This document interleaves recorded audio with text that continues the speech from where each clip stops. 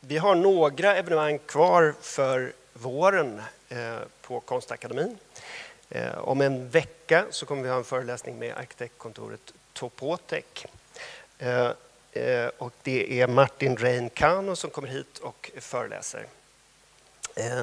Efter det så har vi ett uppehåll, då är det en torsdag den 26 när det är helgdag och ingen föreläsning.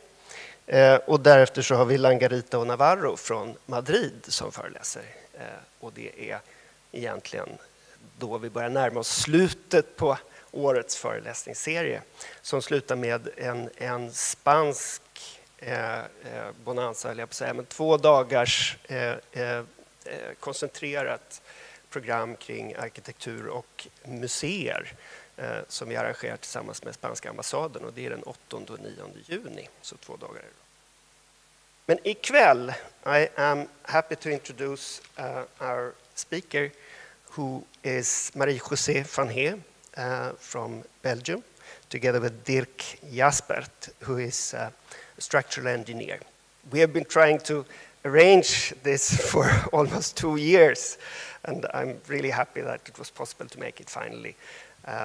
Of course, the pandemic has been in the way. The title of the lecture is More Home, More Garden, Structure Matters. Marie-José van Hee went to the school in Ghent at the Institute of St. Lucas and was finished in 75 or early 70s, and has since then been having her own office. And Dirk Jaspaert and Marie-José has been working for almost 30 years together. We are really happy that you are here, and let's get on.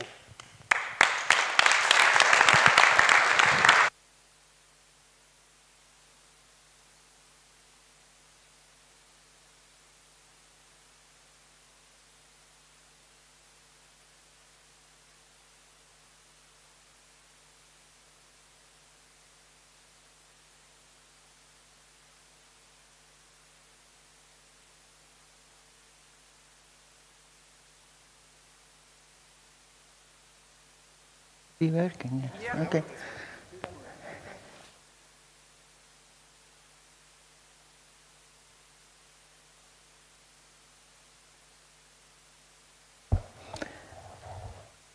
Good evening, everybody. Good evening, everybody.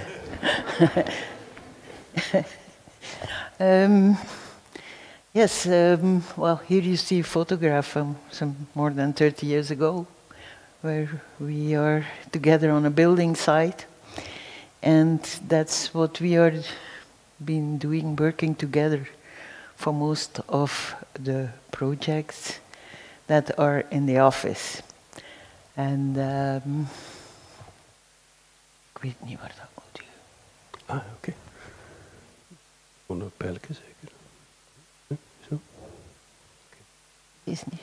Okay. And one of the projects we've been doing together, and that's not only me as an architect and Dirk as an engineer, but also together with Paul Robrecht and Hilde Daam, is in the center of the city in Ghent. We have been doing a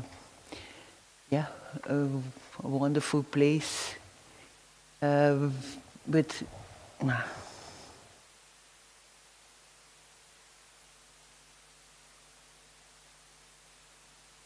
this place. We've been doing first a competition, and the competition was about making a parking site in the beginning of the 90s.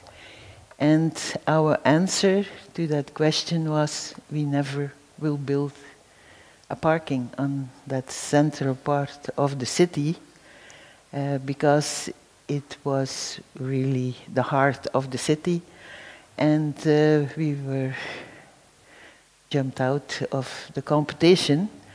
But afterwards, when they had chosen an architect's office, the people of Ghent has started to revolt against the idea of making a parking on that area.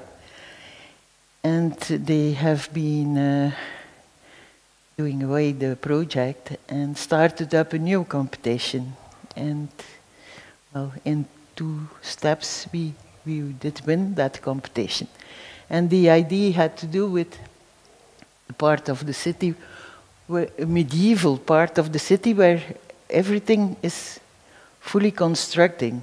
Even around the churches there were buildings, and we wanted to introduce one building that was going back in the historical idea of 2 small places that were on the area, and to move the building that way that you could, in a certain way, refine the context of that medieval small places. And those both places are coming together under that roof.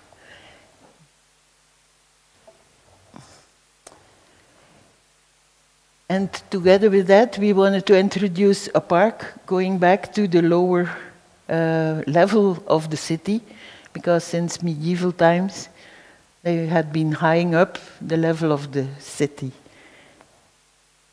At the same time, we had to reorganize public transport and other things.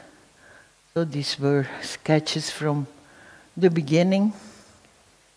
And then there was coming the idea of the double gable that had to do with the facade of the town hall, who also have a double gable roof. And then we moved those 2 gables. You have a profile from a higher and a lower, and both sides are skipped, so that you have a roof that we did keep it horizontal on the lines of the roof. And then I leave it to Dirk, because one of the most important things here was, if you want to make a roof, we wanted a roof for communication of the people of the city, and if you want to have this, we needed to make that big span over that area. And but I like Dirk is talking about what we were looking for. I'll try to explain it a little bit. The aim was, in fact, also to have a building, a roof, in fact, the double-gabled roof, on 4 legs. And it should span 40 meters in the long direction, about 18 meters in the other direction. And the character of it was chosen to be wooden. So I immediately got inspired by these beautiful paintings that I once saw in an exhibition of Johnson, about Johnson, and these Rhine bridges that were developed like that. And we started discussing this, and we came up with these kind of models, as you see on the right side, which in fact turned out to be too archaic. I was in fact frustrated, and I know you didn't ask us to talk about my frustrations, but in trying to find a way of doing this completely wooden. But there was a very double aspect about it. It should have this kind of relation to a medieval volume, and in the meanwhile it should exceed this by far. And so it was very difficult, and it turned out to be impossible to do this in wood without cross connections, because now the span is organized, in fact, only in the long direction. And that is something we probably will go on, José, and maybe you can talk. Yeah. Okay. So the solution turned out to be a kind of a truss system that works in the long direction. It's not, in fact, a truss. You should call it a discrete shell structure, because if it would have been concrete, it would just have been an M-shaped volume, of course, with different heights, spanning in the long direction. And now let's say, the continuity of the material is being replaced by discrete members in steel sections connected to one another in such a way that they span in the long direction, supporting one another and, in fact, behaving as if it were one shell structure. So it's spanning in the long direction. At the edges of the long direction, you have these crosses, which, of course, deal with transversal or lateral stability. And in the long direction, you have this open underneath, this open structure, which just has this kind of suspended V shape in the middle part. And, well, it's also, it needed to be stiffened also because it's a long, huge facade, which, of course, receives a lot of wind load from the side, on the long sides. And then you need to stiffen this. And stiffening them, maybe I can use, is this the pointer? But I don't know where to push it. Okay, there? Okay. Is it? Yes. So you see this V, well, this M shape, in fact, the central V shape. And then you see on the sides these smaller, in fact, Vierendeel beams. Vierendeel, you know them? And they are resisting, in fact, the wind load from a side. But this allowed us to avoid any kind of cross direction, which would have been spoiling the spatial, I would say, the astonishing spatial experience being below it. And you can see this afterwards in, I think, in the appearance when everything is covered. But so what was the frustration? I didn't manage to find a completely wooden solution to it without a cross-directional support for it. And in steel you can do this. And in steel you can do this with limited dimensions and afterwards covering it and seeing that the whole thing has this kind of spatial appearance as it now has. I do have to remind you of, you have this large canopy in the woodland cemetery by Gunnar Asplund. And when we visited, I saw, you see this wooden structure on it. But the dimensions of them are so small that you can hardly imagine this is really structure. So I checked it afterwards and I found some pictures from the working site when it was presented, and it's a completely steel structure. And afterwards, there was, in fact, attached to it a wooden ceiling, which appears to be a structure, but is not at all. It's just a steel structure which has a wooden ceiling, which pretends to be a wooden structure. So it's very funny working for architects. Okay, but José can go on. Okay. So, well, in fact, to place that building, we have been working very minutious on the dimensions and directions to create special views.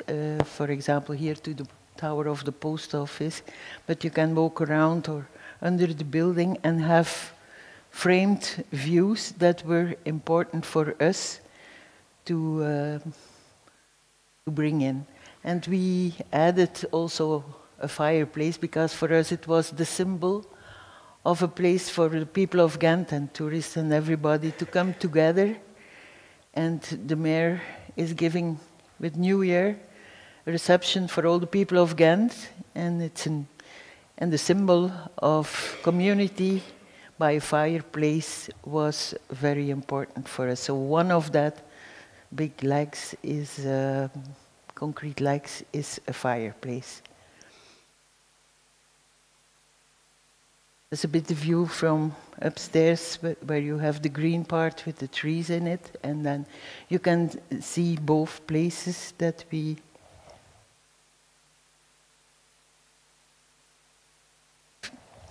No. Here, yeah. Yeah, okay.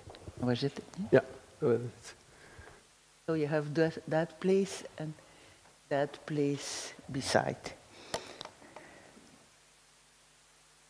And at a certain moment, you really get impressed yourself by the idea that you're making a building on a very special place, a historical place in the city, And we wanted to be like an example of a jewel coffin.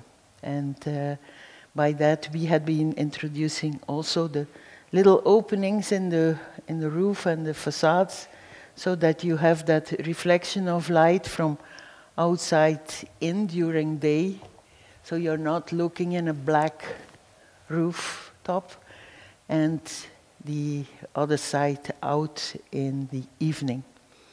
In the beginning, people of Ghent was very against the idea of that modern thing, and they called it a sheep shed. And but now, if we should say move it out, they would be against it to be moved out, because there's a lot of people coming under and a lot of activities going on nowadays. So that's a photograph of how that context is related to the form of the building.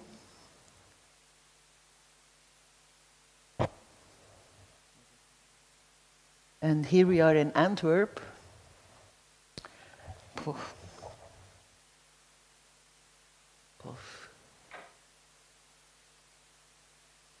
Top of the Modenatie. And that's a historical photograph on the left of the building that had been transformed during ages. And the last thing that happened in it was a kind of a working place for people doing all kinds of handwork. And it was filled up by layers and platforms and completely uitgeliefd. Okay. And one of the most important things is how can we reorganize that building? Well, here the question was to make a museum for the fashion, the administration of it, the library, and the school, the fashion school, the last years of it's a well-known school internationally, Antwerp School of Fashion. And how do we manage to bring all that people on all that levels in the building? And the most important thing was to do it by stairs instead of always taking an elevator. And then, I was thinking about walking on, when you're walking on to the top of a hill. And every time you are coming on a platform, you can look back where you started off. So that's why the staircase are never suspended on each other, but they are going up next to each other. And the center of the building, in the origin, was an open area with a glass roof on it. And that's what we did bring back, so we could give natural light to the center of the building. Here are some sketches by the research of how to introduce that staircase. It has been a long way. And yeah, and I will leave it to Dirk, because we needed to build something that was connected to the old building, and this time it was not frustrating, and so there was the large triangle in the middle of the existing building, where we had to remove a lot of things that were first of all in the way for the large spatial development of this staircase, but also we had to arrange very well a large amount of different levels of limited height, otherwise we wouldn't have been able to build it within the building volume. And in the meanwhile, we had to provide it with an additional foundation, because we couldn't rely on the existing foundations to put on the new loads. So we developed a kind of a foundation system which exists from, in fact, all the reservoirs we needed underneath it, rainwater, septic tank, and whatever. And so this large lower side of it, I will try to, the large lower side of it is in fact a double layer. It's a kind of a sandwich which acts as a foundation. And then we could build up from there this kind of steel structure you could see in the former images, which allowed us to, and you will see this maybe in another, several levels above one another, just with a very thin steel deck, as you would expect, for instance, in ships, or so you see them sometimes. It's ripped steel sections, just a flat plate with a T-section welded underneath or something like that. And this allowed us to, with limited structural dimensions, to develop a kind of an inner structure which was a completely autonomous element in the middle of the building. And this also gave us the possibility to organize these stairs that were so spatially developing around this central area. So if you follow here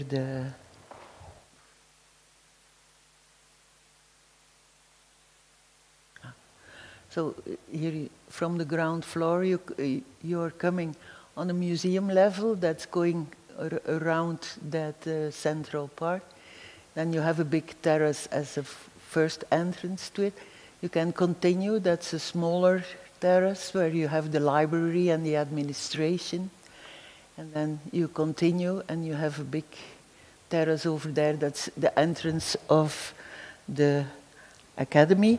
And from upside down you can look to the entrance. So here you can see some moments in the construction.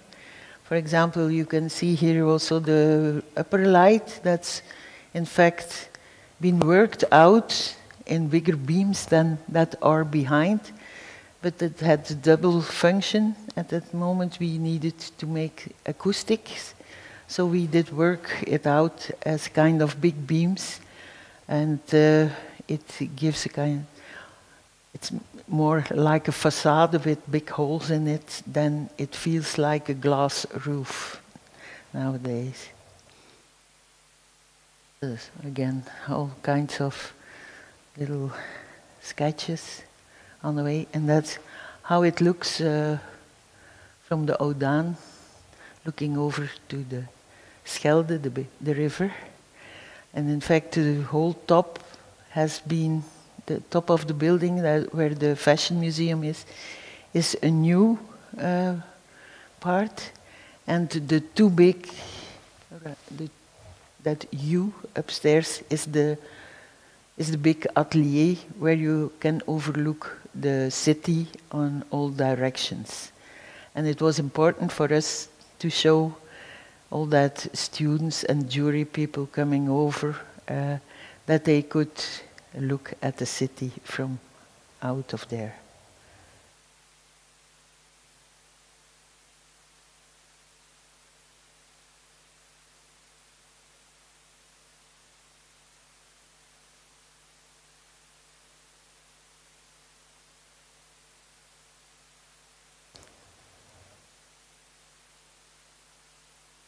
And then on that steel structure we made a wooden staircase and cladded the walls also with wood.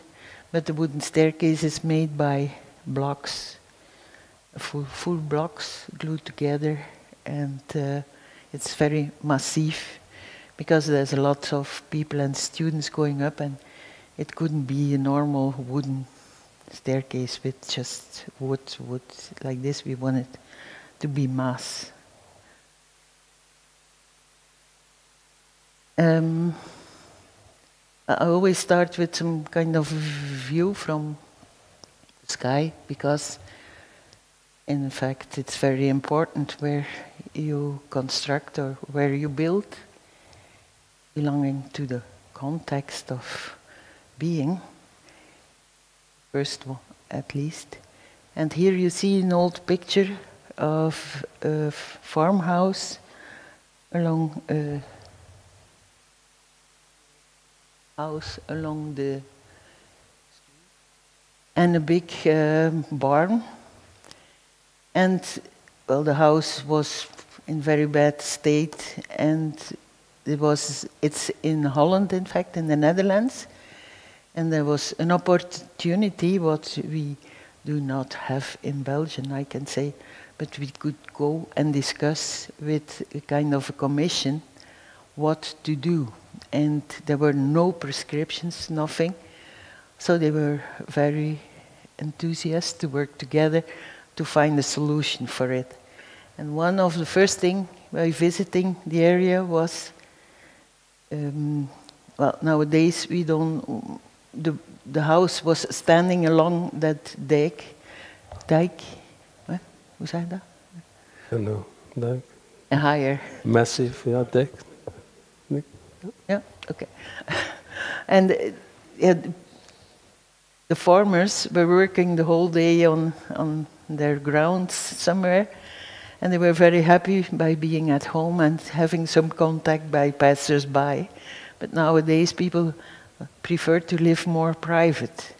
And the sunny side is also the street side. So when I went on the building site, I did choose a place in the corner.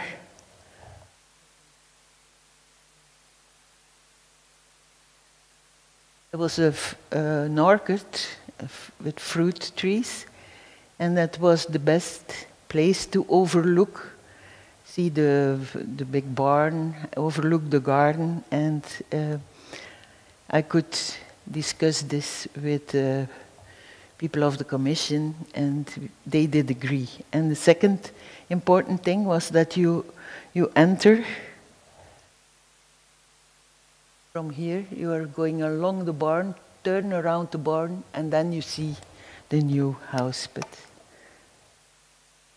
And the inspiration for it was what to do next to a big barn.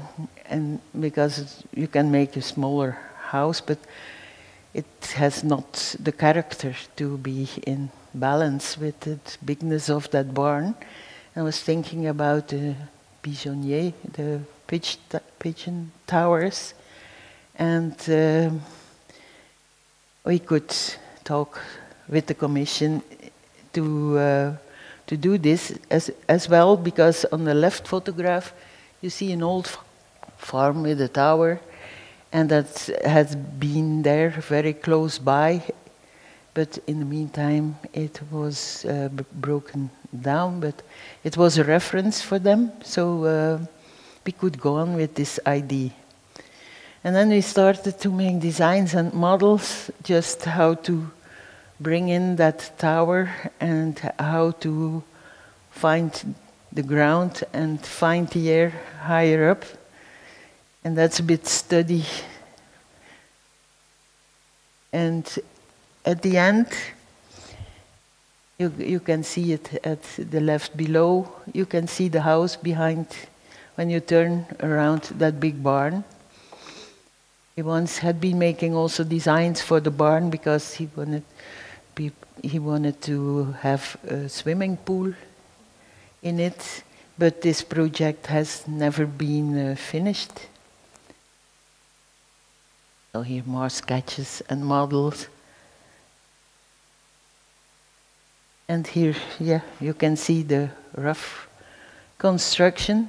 So you have that concrete tower with the chimney going from ground floor leading up that corner of the concrete element, and then a wooden form that's embracing the orchid. And that's how it looks finished. But wait, wacht, er komt nog een. So here we had only 800 cubic meters to be constructed, so it should be very compact and dense. And that's how it has been constructed, in fact. because even the thickness of the walls was important to gain square meters. That's why we ended up by a 20-centimeter concrete wall, and there is some 15-centimeter wood isolation, wood fiber. Wood fibers, yeah, wooden. But there are other questions that were important. Why to make it in concrete? Ali Dirk? I don't know anymore. No, there's an advantage of concrete, of course, that it resists a lot of wind load, even if you make large openings. On the other hand, it provides you with some thermal inertia. When the temperature is always varying or can be very hot or very cold. The thing we had to solve in this, it's not really solving, is that, of course, the floors, which are also concrete, had to be supported on the outside walls, and the concrete is on the outside. So we had to, in fact, a little bit remotely support them by means of dowels in between, which allows in the thickness of the insulation, there is a kind of a connection into the concrete wall with the floor by means of dowels. There exist a lot of types of these kind of connectors, but these ones are just taking shear forces or transversal forces, you might say, just transmitting the weight from the floor to the concrete wall. Of course, you have this basement which allows for compensation in the load that is put on the foundation, and the other volume of the annexing wooden volume is much lighter, of course. And there's a kind of a support which transmits loads to the chimney in the wooden part of the building.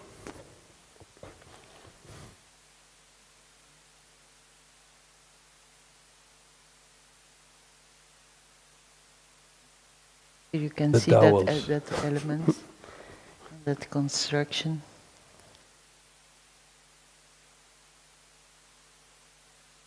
Sometimes we have to hide some steel columns within the thickness of the wooden frames, and so that you don't recognize them anymore as a kind of a supporting structural element, but they are part of the windows, in fact.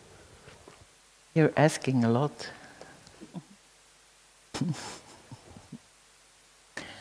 And, well, the studies of the facade and the openings.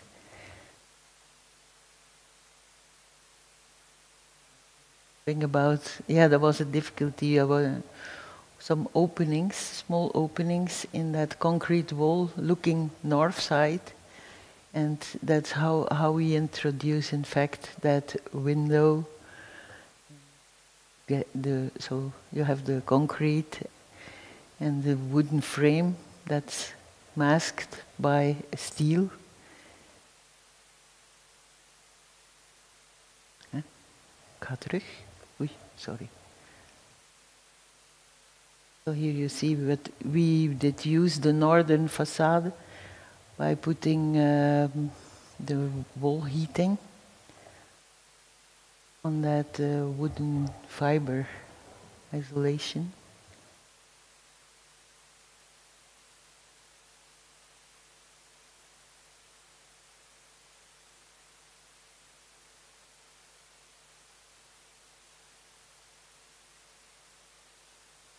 All details. My assistant is like the details, so she added a lot of details in the lecture. You find that very interesting. So there is an elevator in it, but it's only a platform going up and down, and at the upper floor it's only a railing. So it doesn't make any objection by looking through the building. And then, yeah, I'm comparing this, or let's say it's more about the idea of what I try to do is by making in the most of the building is trying to come at the moment that you feel some kind of quietness, silence, and it's very difficult to make something like quietness and silence, to transform that in a material. It's a sense, in fact, that you want to translate in material. But it can help you when you're just thinking and detailing and trying to give a solution to every question, so that you are not frustrated, like he calls it, by things that are not being studied or that are really precise and well done. So we are very severe for the builders.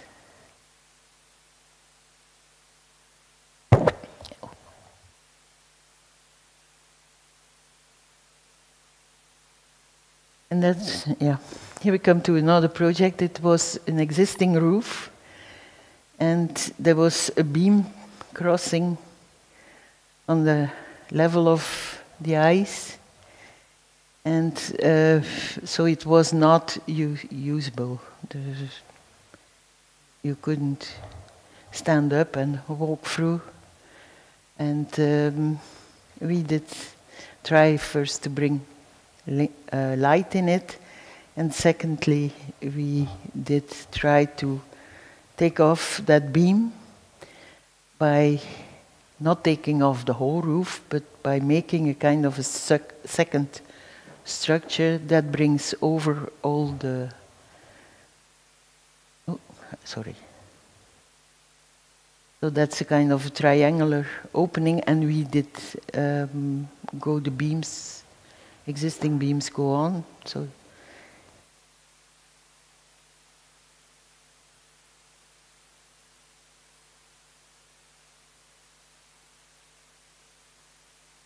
at the left, we made a model of it, and to the right you can see the existing. And then I leave it to Dirk to give some more explanation. There's a cut over here, cut over there, and this is a model. This is the picture of a model. This is the real circumstance, but in the model it's more clear than in, well, maybe it's the wrong picture, I don't know. But it explains very well the system. So we are cutting the tensional elements and replacing them with, in fact, a steel triangle. But the steel triangle, in discussion with José, is not really just a flat element. It opens up and it spreads to the ridge beam at the upper part. So, and it's composed of two U-shaped, small U-shaped steel beams bolted together. You can probably see this somewhere here in the picture. Bolted together to form a kind of a replacing structure which transmits all the loads directly to the floor without being in the way, and turning it into, well, something that allows you to use the space more flexible, and in the meanwhile also to give a more spatial translation of the existing structure, and by using the third dimension in it. And this a house in Ghent, close to the Leie. It's one.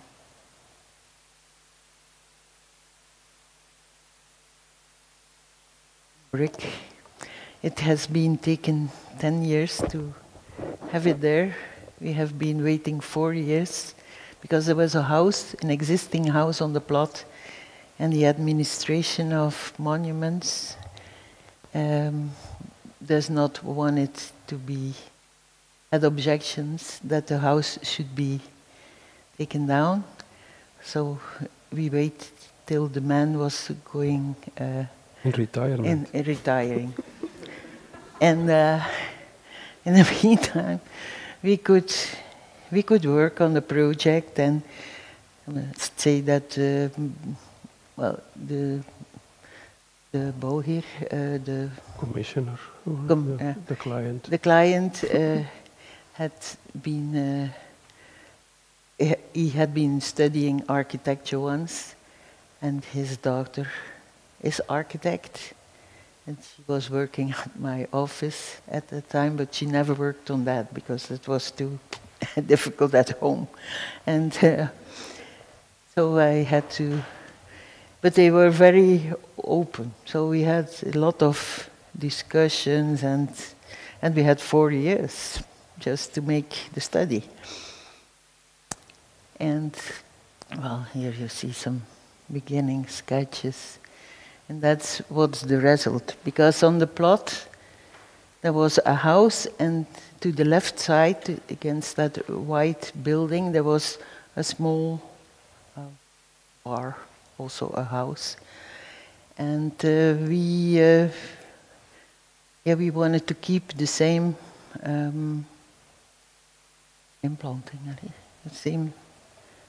Well, we wanted to be the buildings on the same place, let's say it like this. And so that's a bit the entrance. And there's a second entrance.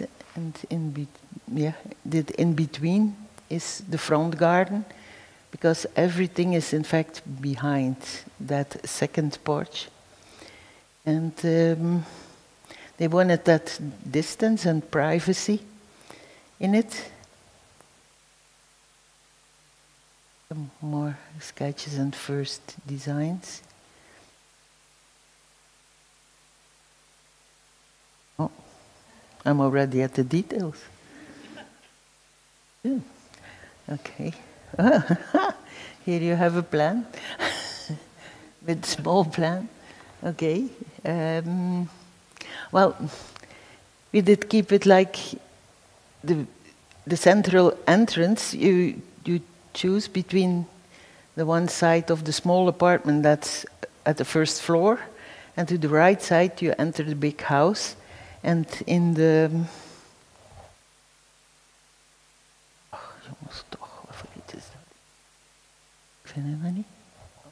No, it's okay.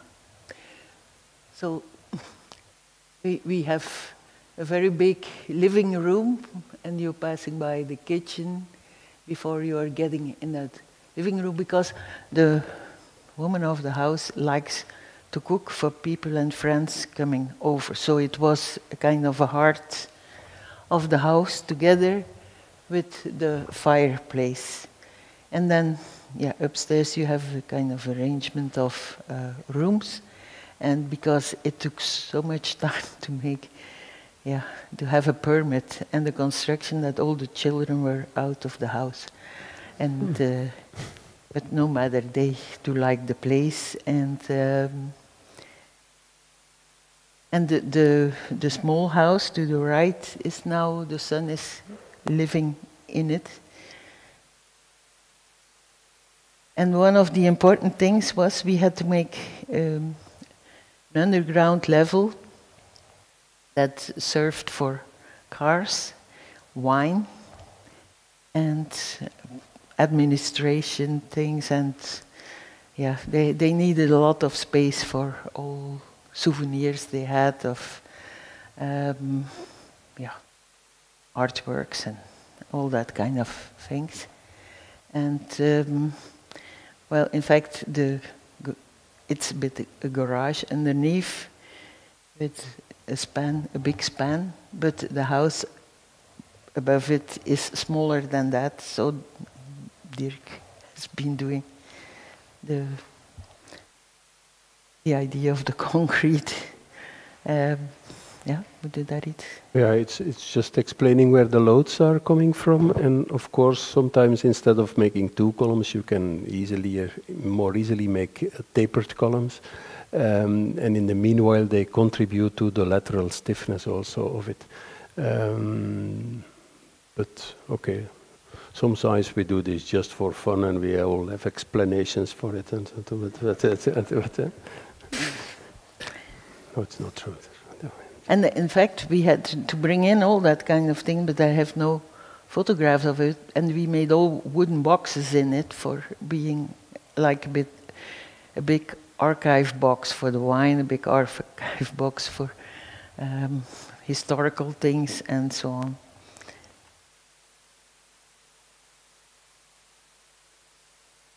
So in the when we were under construction, you could already see the frames that the garden was in relation to the house. And one of the central elements is that chimney in between kitchen, dining and sitting room.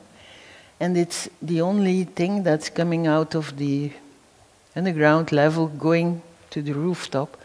So in the same time, it's at two sides. One side it's open fireplace, the other side it's more for barbecue, to the kitchen side. And then all around it are all the pipes going up and down, because it should be all there coming together. So that there was no implication near down nor up, and all freedom over the whole place.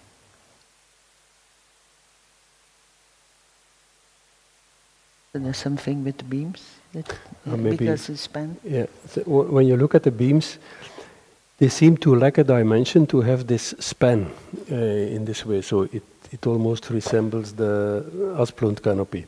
But in this case, the wood is in fact a composed floor, and it's just ribs, and then it has a kind of a lost formwork on top of it with wooden planks. There have been several models just to compare the distance between the beams and the height of the beams themselves below. And then there's a concrete slab of 8 centimeters which really cooperates with it. So it's in fact a hybrid composition of a concrete slab with wooden beams underneath.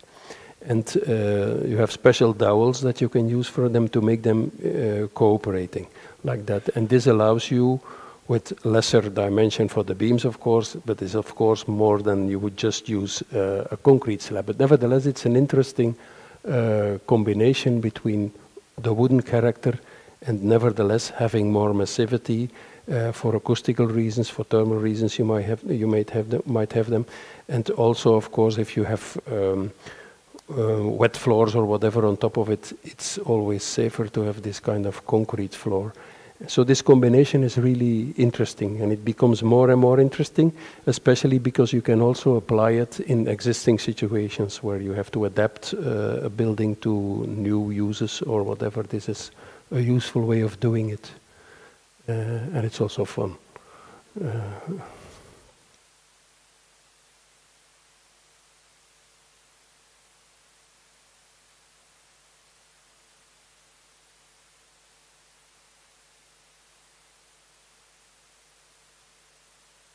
So in this house we have been going very far in detailing, also with furniture and the gardening around.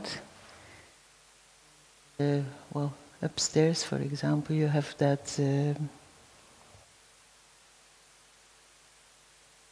that was a big discussion with the lady of the house. She did not understand why she should go and sit there. And the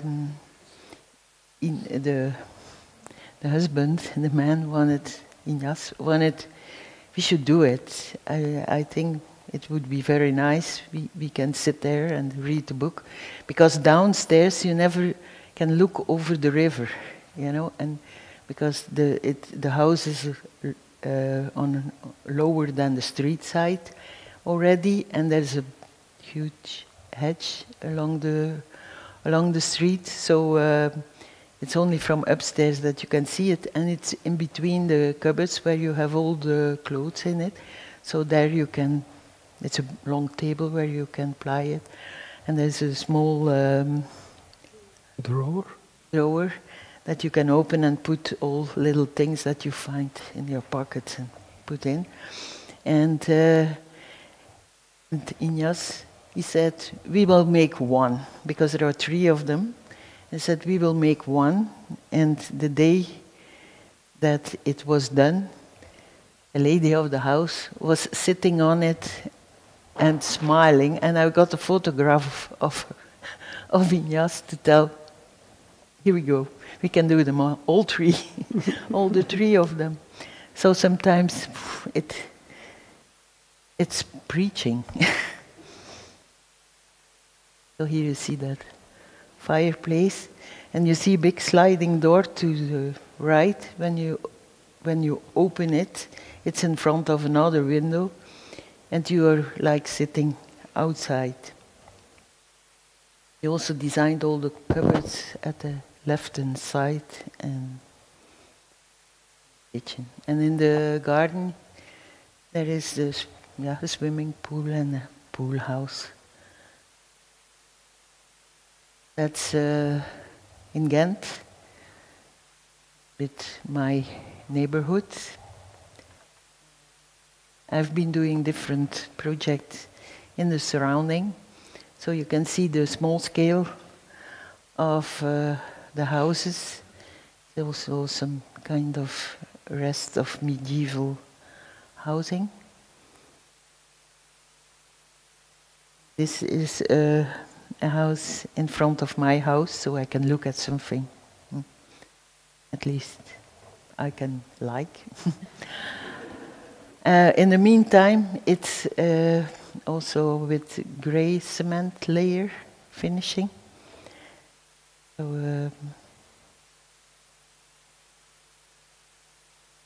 it's a very small plot going from street to the other street, and in between is a small courtyard. So you can see in the first part of the house there's a kitchen and a table, and then you have a kind of corridor going to the backside where you can put bicycles, and at the same time, during the working at sketches, we did change front door from the right in street to the street behind. So this, So in the front side, we have also a masked door, but she's taking part of the plinth under the windows. And it's a difficult plot because it's not perpendicular to the street. So with the roof, we went parallel with the main walls, and the front is following the street side.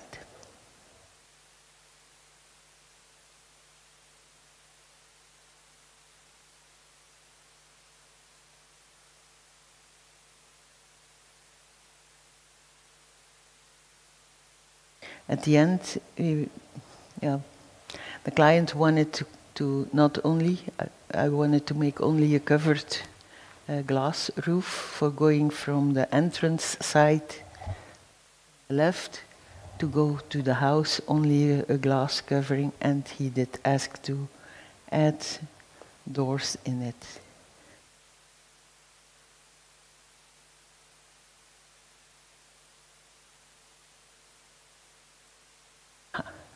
Details. It's very traditionally constructed, you know.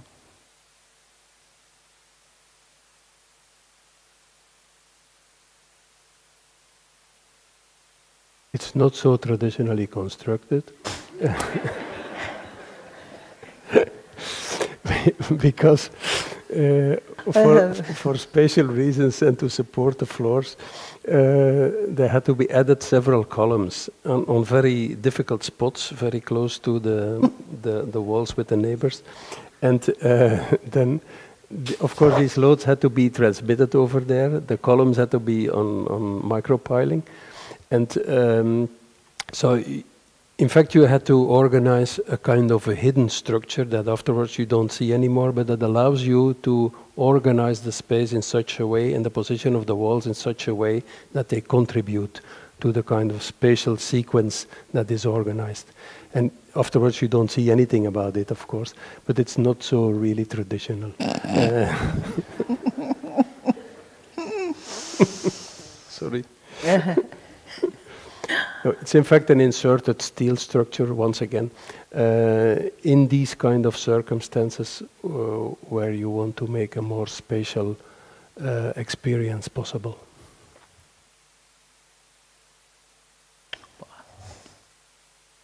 Sometimes some floors are wooden, some are made of these kind of beams and brick pots in between, and then a concrete finishing layer on top of it, in fact a compression layer on top of it. The weight is not that much, but if you compare it to the weight, normally in these traditional houses or old civil houses over there, all the floors are wooden, and the biggest load is in fact the load of the walls. But if you start introducing floors inside of this, it becomes different. Then the floors become the biggest loads, and then so this most of the time leads you to adapting also the foundations of it, because the foundations are really accustomed to support this very low level loaded circumstances, and then you add a lot, so and then you have to adapt. Okay.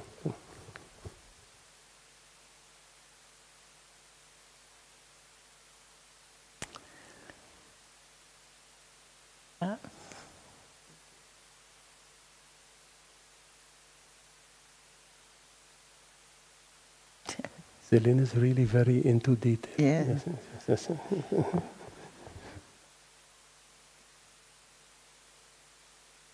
Another, I don't know. It's, I did put my house in it.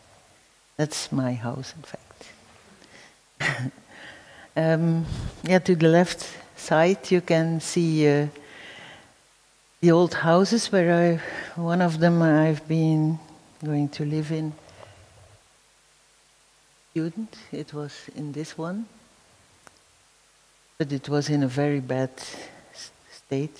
I rented it, and I did some renovation because everywhere it was leaking, but it was when we finished studies, we had no work, so I had I could enjoy doing things myself, making by wood, and I've been doing some masonry in it, just a test. And I must say, I'm coming out of a family of constructors, so I know it from somewhere. So, and but my father couldn't help me because my mother did not want me to go to live there in that area, so he couldn't come over.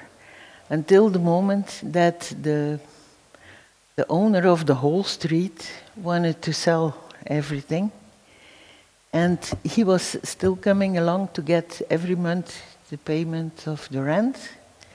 So I did do him from every month, the same day, coming and pay the rent. And he said, I'm going to sell, so if you want, you have to take 4 of them. I said, whoa. I'm not so fortunate. So I did there, going to my father. And my mother was angry about it, but my father said, we will do it. We will buy, we will see. So from that time on, I had more than 10 years to make plans and try to gain some money to construct a house later on. And I was, in fact, inspired, like you can see it on the street side, by that rhythm of the houses next to it. There were old workmen's houses. And I took over that rhythm like a kind of plus, minus, just doing the inverse. And that was, yeah, not that I start with the facade, because I hate facades, but I always start by making plans and interiors, and then I try to make it becoming an outside, and then I go back from outside to the inside. Most of the sketches I made were done when we went to Italy, and of course I was inspired by palazzos and all that kind of things. But the house where I lived in had a very low ceiling, and I was dreaming of a high ceiling. So that was a very strong idea in it. There will be a high ceiling. And also, I do like the galleries in Cistercienser abbeys, and there also I did try to find out how to create the idea of silence in in a building, in a house or in another building. And that's what I found back in a gallery, kind of an in-between space between inside and outside. And that's what I introduced in the house in different ways. First, at the street side, I did put, because it's a very narrow street, I did put the doors already deeper than the facade, so you have already the idea that you're in the house, and you only, you can even see the windows up there, because it's a whole facade continuing on a second layer. And then you have the gallery as in between the patio and the house.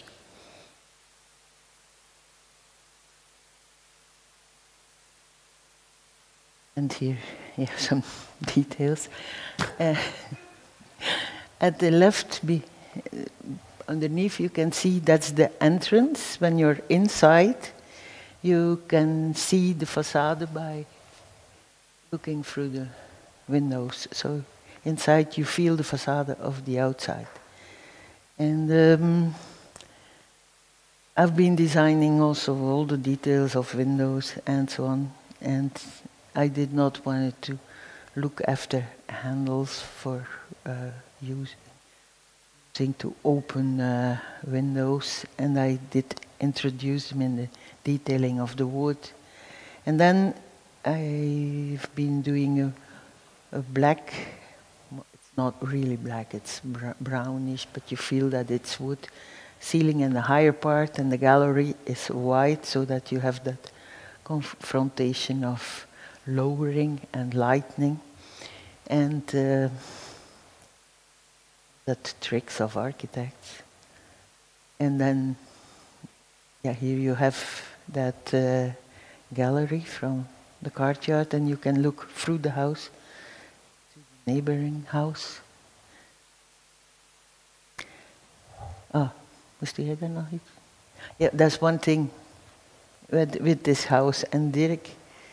Because it's a very narrow street, we couldn't do anything of pillars in the ground because it was too expensive, and DIRK had another idea.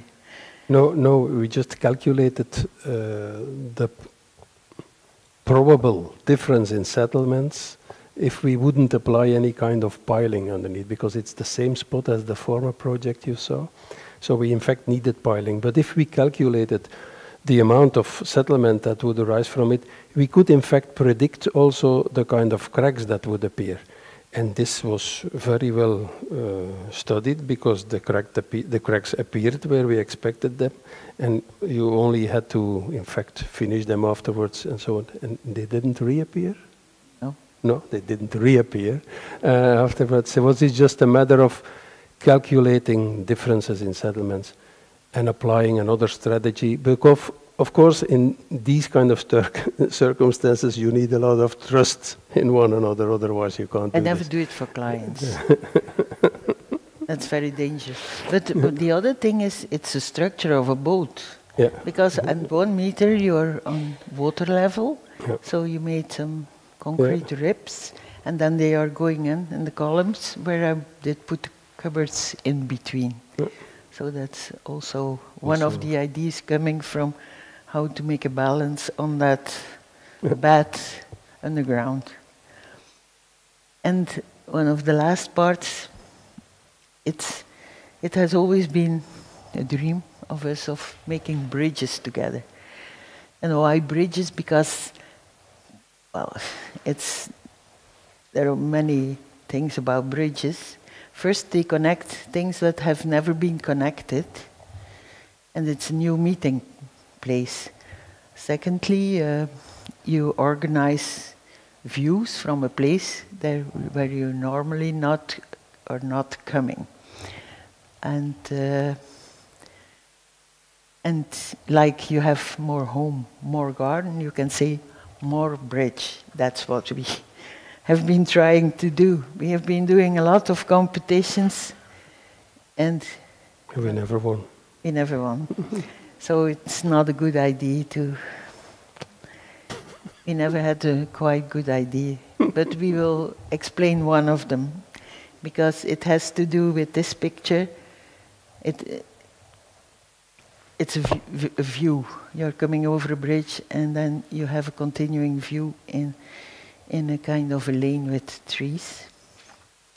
And here you see those two circles. There were two bridges that should be made for connecting the city by the city park. And it's on an old railway track. So it's a real line in the landscape. And they had been planting trees along it during time, so that in the center, in between those two circles, you have a lane with trees. And so here you can see it in the drawing, it's really one line. And the most important of this was the idea of the bridge of the railway. So they have special constructions for it, and they mostly are laying on two big concrete or constructed stone massifs. And they were a bit the background for how we can connect with, because most difficult with the bridge is how you connect the bridge with the ground. Because if you're going like this, it's ending on a 0 point. So in that little triangle, nothing happens, you know. So and now there is a bridge like this, where nothing happens. But we wanted to make it more like kind of an architectural, giving it a more architectural view. And so here you see a bit the environment where we were working in. Ah, Dirk, here, that's yours. Yeah, I will explain it very fast. No, the idea arose that since it was in fact on the line of a former railway, there was also some kind of historical reference to this this was part of the context we thought to organize this. So we developed several models and looking at different proportions in all kind of trusses that we would have been able to use. So it's very simple. It's just a truss bridge, and you can use very thin members as long as you have a sufficient amount of them, and you just have to organize the proportion. And then, as José said, it's in fact how this kind of bridge lands or links to the ground and to the level that is in fact more important. In this case, most notably, but very often it is the most important thing. Yeah. So here you see design of that bridge with at both sides how to get up and down, because it was only for pedestrian and cyclists. And maybe I have a better picture. Yeah. The bridge rises on the spot where the bending moment is the biggest, and the diagonals get closer to one another, closer to the supports, where the transversal forces are the biggest. So that's the kind of logic that is behind this kind of proportional research. But that's something you can read from the pattern. And then now we go back to the landing of the... Okay. Yeah, the landing... I don't have a real good design. Ah, here, that's better idea.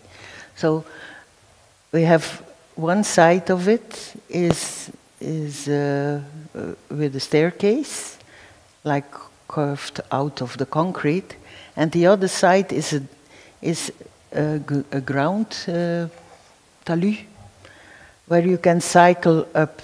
So you can easily cycle up, but you always pass through that point, that central point, let's say. So here you have an underneath space where when you're coming from there, you can go up there, cycle like this, and then continue over the bridge. Or from underneath, you take the staircase coming up, going over the bridge. And this was the importance that you have when you're finishing at the end of the bridge, you're looking in that lane. But that earth Body? is always the side of, because at one side we had a park, and it's along a very ring road with a lot of noise. So in the same time, that should be a kind of a earth wall and keeping out the noise.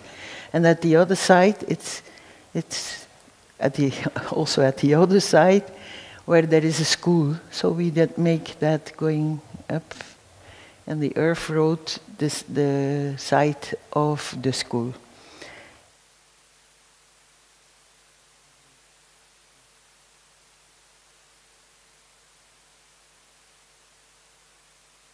So that's what we did try to explain with it.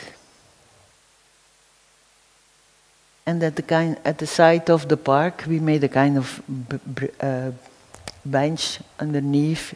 We saw it as a meeting place, or when it was raining, where you could keep a bit dry by waiting, or a meeting place underneath, where you are on the crossing of the ring road and the side road in the lane.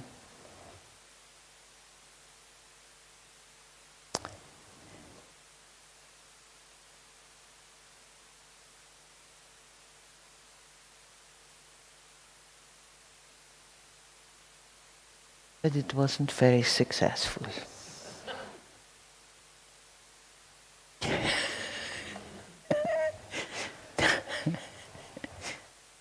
And then, but we made the bridge, and and it's in Deense where I've been doing a lot of. Well, there is already the marketplace, and then the borders of the Leie area, and then the market.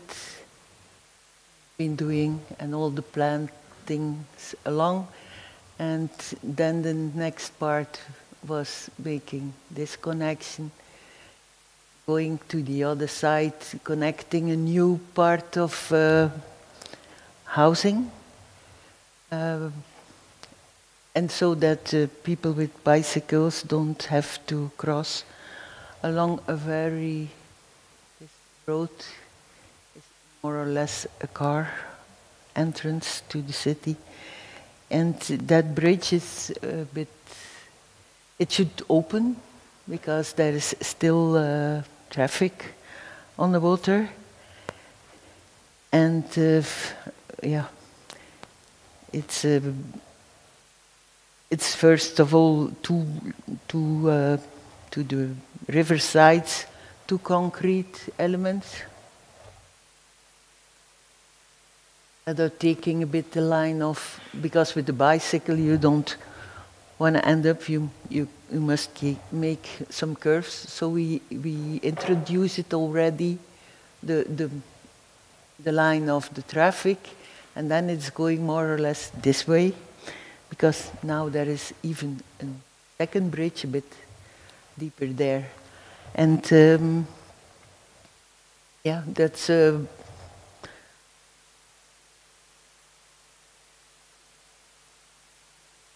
so that so you can see here what we wanted to do with that, going in traffic and then having a smallest part possible that's opening. And we were making, well, that's also about landing with a bridge in the.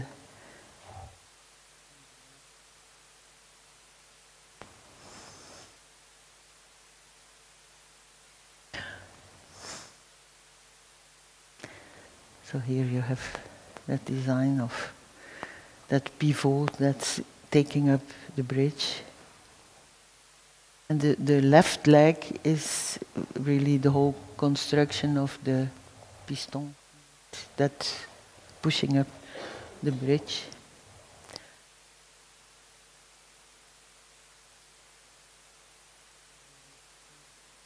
Here you can see it along, so you're coming along it's the Mairie, the townhouse, town hall, and then you continue the river, and then you have the bridge.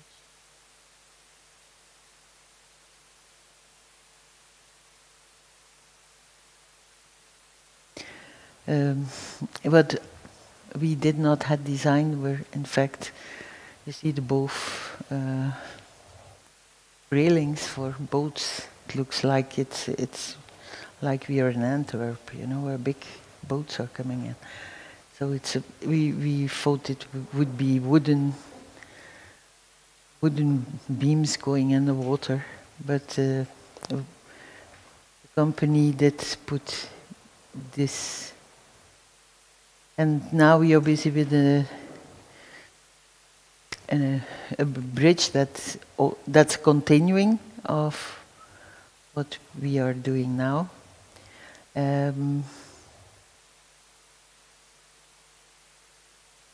So here you can remark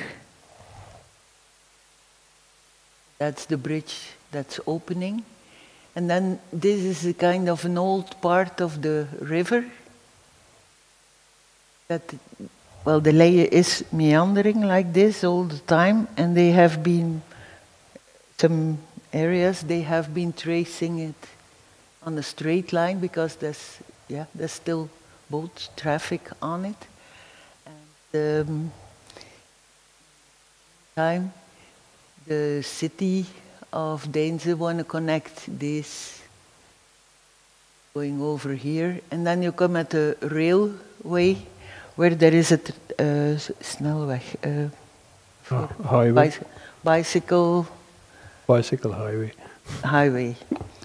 So they want to connect it to that bicycle highway going from Kortrijk to Ghent, and they want to connect it from there to the city of Deinze. So we have been, this is now a bit a kind of an island, and there is a pedestrian part already walk along the river, but we wanted to cross through it, and we will plant it by trees, so it's a lane along a part of the island. This part of the island is more private, and this part is belonging to the city. So we are reorganizing this plot as a kind of, as a kind of sitting in a park, continuing. So here it's very close to a church.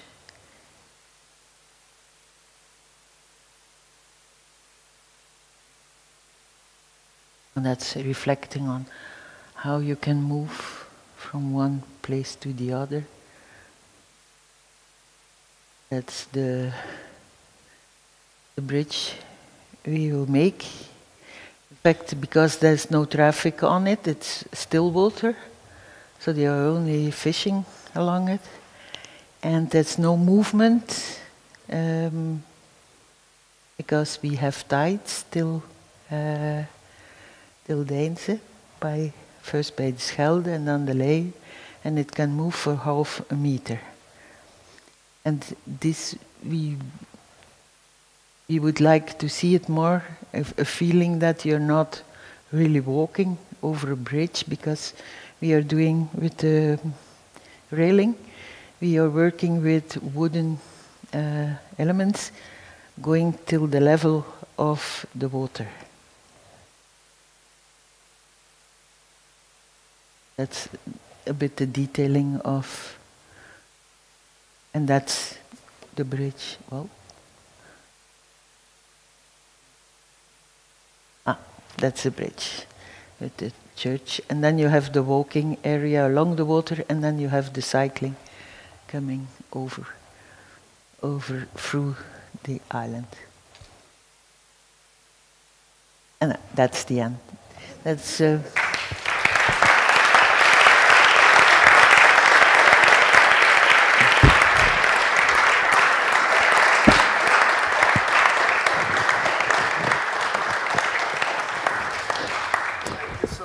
A fantastic lecture. We are really happy to have you here.